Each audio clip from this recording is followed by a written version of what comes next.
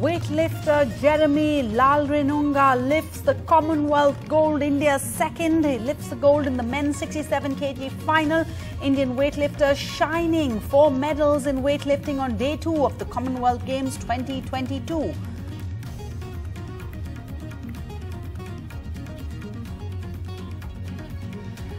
The Shiv Sena Sanjay Raut detained after day-long raids in the land scam case. The ED takes Raut for questioning after day-long raids. The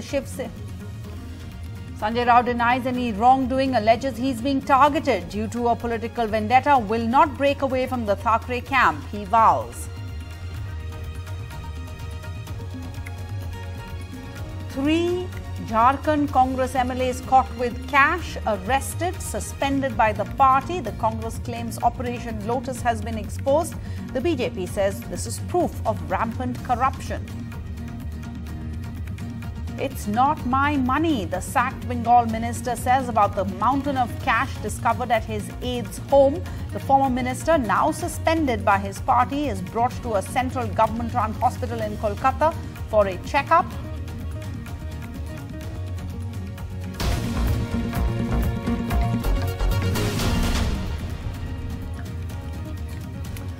Hello and welcome. You're watching the news at 8. I'm Sarah Jacob. Let's get you up to date with the day's news right now. First, the Shiv Sena MP Sanjay Raut was detained by the Enforcement Directorate after day-long raids at his home. The probe agency officials searched his home for most of the day, starting at 7 a.m. before he was detained in the evening. The Enforcement Directorate wants to question Sanjay Raut, 60-year-old Sanjay Raut, in connection with the redevelopment of a chawl in Mumbai and related transactions involving his wife and close associates. Mr. Raut, who is the former Chief Minister Uddhav Thackre's, who is firmly in the former Chief Minister Uddhav Thackre Shiv Sena camp, has denied any wrongdoing. He says he's being targeted for political reasons. The Shiv Sena leader had, though, skipped summons twice to appear for questioning in this alleged land scam case, and the BJP has hit back. They say, why is he scared of the Enforcement Directorate if he's innocent?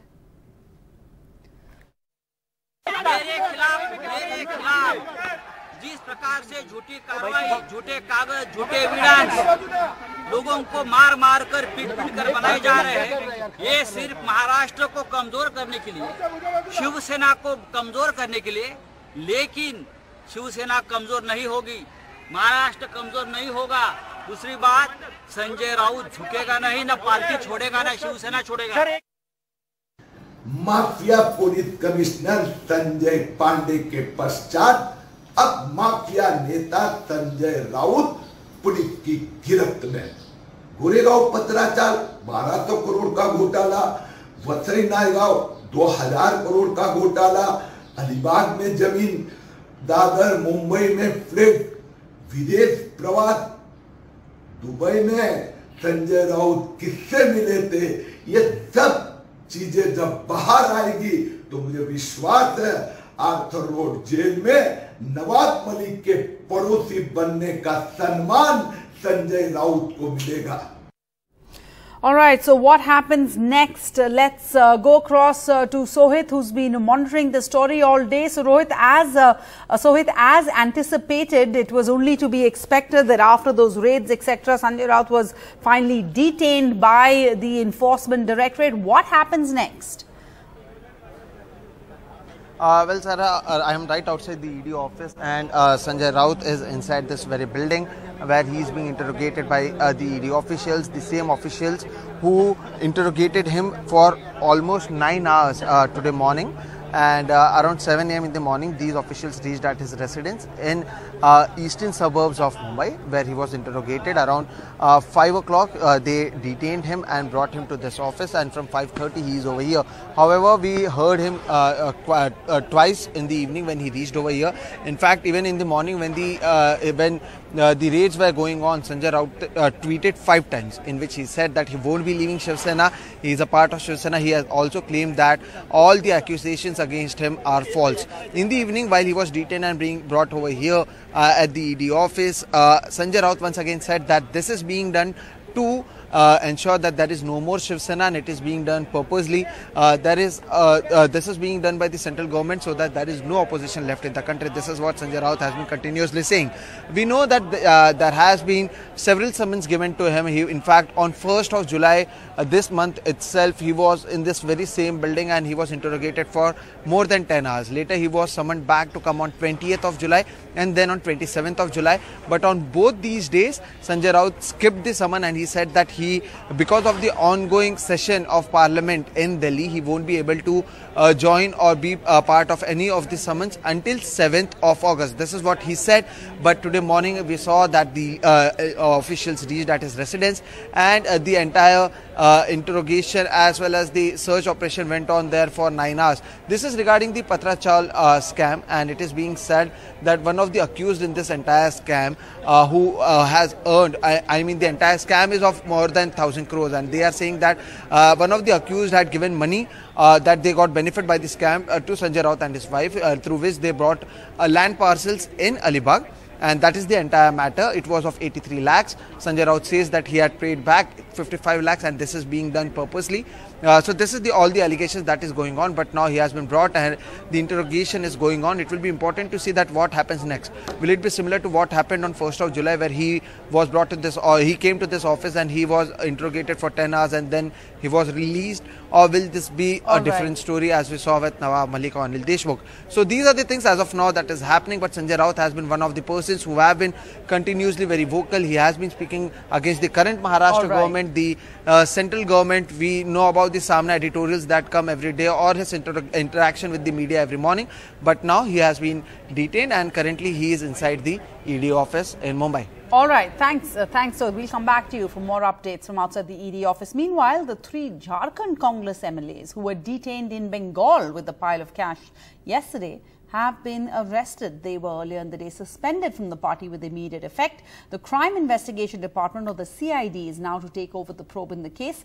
The Congress party has sought to link this with the BJP, saying that these 3 leaders were given money to make the state government fall. The BJP, however, says this money is proof of corruption in the Jharkhand Mukti Morcha Congress Alliance government. Close of the heels of piles of cash unearthed during raids on sacked Bengal Minister Partha Chatterjee's aide Arpita Mukherjee, another cash haul in Bengal. This time, bundles of cash found in a car being used by 3 Congress MLAs from Jharkhand. The latest stash of cash was busted by the Howrah police after a tip-off. The Congress on Sunday suspended the 3 MLAs Irfan Ansari, Rajesh Kachap, Naman Vixel, even as the party claimed that the cash recovery from its MLAs exposed BJP's failed Operation Lotus to bring down the Congress JMM government in Jharkhand using money power. जिस तरीके से आज लोकतंत्र की धज्जियां उड़ाई जा रही हैं, चुनकर आई हुई सरकारों को अबदस्त अस्थिर करने का खुला नंगा नाच चल रहा है। आने वाले दिनों में जो भी ऐसे कोई, चाहे जनप्रतिनिधि हो, पार्टी का कोई जिम्मेदार पदाधिकारी हो, और जो कोई भी इससे जुड़ा हुआ या इसमें लिप्त पाया जाता है, पार्टी उसके खिलाफ सख्त से सख्त कार्रवाई करेगी। The BJP denied allegations of horse trading, claiming that the money is proof of corruption in the Jharkhand Mukti Morcha Congress Alliance government. TMC की सरकार है, और जहाँ जहाँ टीएमसी और कांग्रेस की सरकार है, वहाँ पर पैसों की बरसात हो रही है। जयराम रमेश हमेशा आरोप लगाने वाले हैं, आरोप लगा करके भागने वाले हैं। The Congress MLAs Irfan Ansari, Rajesh Kachap, Naman Vixel were travelling to Bengal when their SUV was intercepted by the police on a tip-off. They have been arrested by the Howrah police. The Congress upped the ante as one of its MLAs filed a complaint with the Ranchi police on Sunday, claiming that the 3 arrested MLAs were offering Jharkhand MLAs 10 crore each to topple the Soren government. Horse trading का मामला है, ये सरकार गिराने की साजिश चल रही है, आप ही लोग का न्यूज़ चल रहा है। हम तो बोले तो जो आप ही लोग के माध्यम से हम भी जानते हैं, तो 45 लाख में तो आप ये तो एक क्या बोलेगा, इट्स मतलब जोक। अगर 45 लाख में सरकार गिरता है, तब तो हम लोग भाई सब लोग घर में बैठ के सरकार गिरा देंगे। The Trinamool that is reeling under the alleged jobs for cash scam has joined the Congress in blaming the BJP for trying to destabilize another state government. Bharatiya Janata party जहां भी गैर भाजपाई सरकार है उसको अस्थिर करने के लिए और कर रही है। महाराष्ट्र देख लीजिए, गोवा देख लीजिए। In the latest cash saga, a proof of corruption or a conspiracy to bring down the government remains to be seen. For now, it's all claims and counterclaims. Bureau Report, NDTV. All right, now let's get you a special report from a huge update that took place this week. The Supreme Court of India, in a landmark judgment, recently permitted an unmarried woman's petition to abort her pregnancy at 24 weeks, noting that the law did not discriminate against married or unmarried women. I consider myself bold, well-educated and fine to decide on an abortion. But this was inevitable due to my husband filing for separation. Yet, when I did, the hospitals refused without his signature. I was devastated because he found this as a tool to torture me. Supreme Court's order will come as a huge relief to those who now don't have to seek abortion through illegal means. Abortion was denied to me when I was at 16 weeks. I ran from pillar to post, mentally, physically, psychologically, socially exhausted, spent money on middlemen, women, finally gave birth to a baby, gave up for adoption. This happened 8 years ago.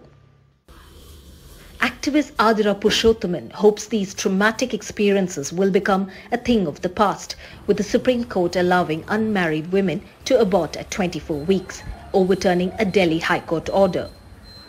The 2021 amendment to the MTP Act replaces husband with partner with the legislative intent of covering unmarried women, and excluding unmarried and single women from the statute's scope contradicts the legislation's intent.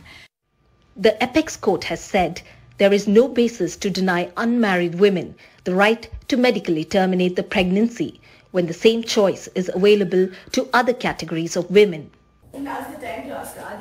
The Medical Termination of Pregnancy Act allows women to abort in the first 20 weeks of pregnancy. Rape survivors, those whose marital status has changed, or mentally ill women can abort at 24 weeks. Unmarried women have also now been allowed. The access to abortion care may improve from this judgment because, and I certainly feel that, you know, it makes so much sense that women should have the same access to health care regardless of their marital status. This order by the Supreme Court is significant as it includes unmarried women as a part of the Medical Termination of Pregnancy Act. This means unmarried women will now have access to healthcare services without having to take the legal route anymore. With camera person Kumar, Shrija for NDTV.